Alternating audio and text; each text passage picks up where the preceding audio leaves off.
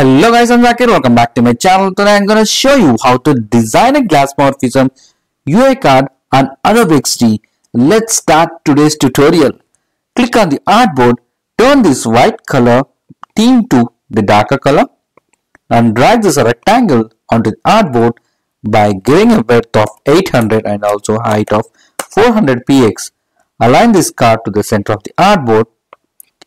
Just give 20 px of border radius to the card and also increase the border to 2 px and turn this gray color to white and also give the white color for the 20% of opacity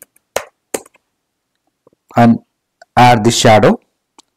Here on Adobe Xd you will find the background blur. Click on it. So now you can see already we have achieved the glass effect. I will show you how it appears when you append a darker color at the back of this card. Let's reduce some values in the blur. Here I am going to add 20 px and my brightness to 12%. Let's drag this circle tool and draw a circle. Here I am going to override this border. Just remove the border and give some blue color and send this circle to the back of the card.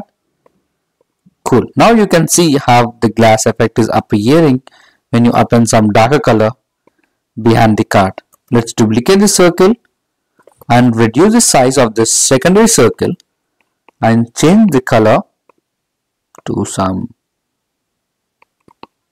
this color. Great. Now you can see how the glass effect is getting differentiated by using these two colors. Great. Now here we are going to add some text over here. Click this text tool. Glass. I want to give the Glassmorphism text here. And let's add 80 px to the text.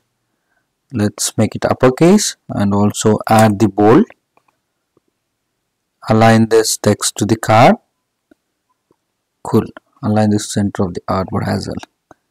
Let's drag this line tool and add a divider in between the text and the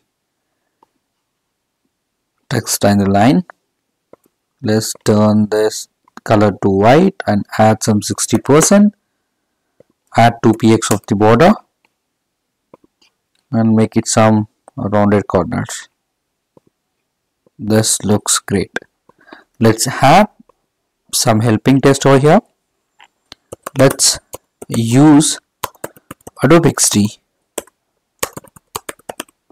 for creating the glass effect. Reduce this to 24 px and also add some light text format and the first letter will be a capitalized, and now this will align the center of the card. Wow. And now all the UI aesthetics of the card is been done. Great. Let's add the button over here. So my large button will have some 56 of height and also a width of 200 px. So let's add 4 px of border radius for the button and get rid of the border and add this blue color. Let's add some text inside the button. Let's try XD.